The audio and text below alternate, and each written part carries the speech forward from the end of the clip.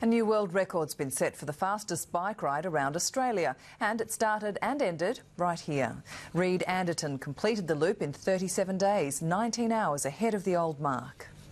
After riding 14,000 kilometres across the country, the only thing you can do is collapse. Since I started, since day one, just been dreaming about getting home again. It's been very, very tough. It was an emotional homecoming for the Redlands boy, cheered on by his wife, daughter and a legion of fans. Pretty proud of him.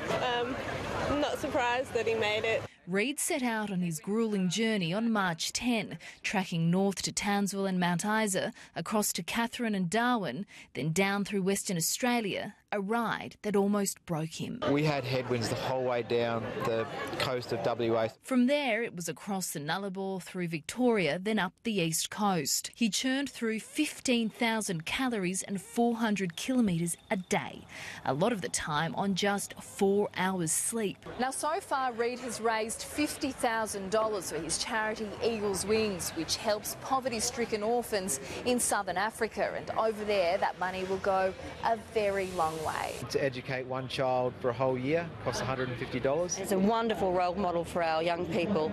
His first meal back was a big breakfast.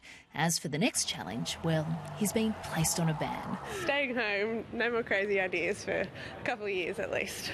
Sophie Walsh, 9 News.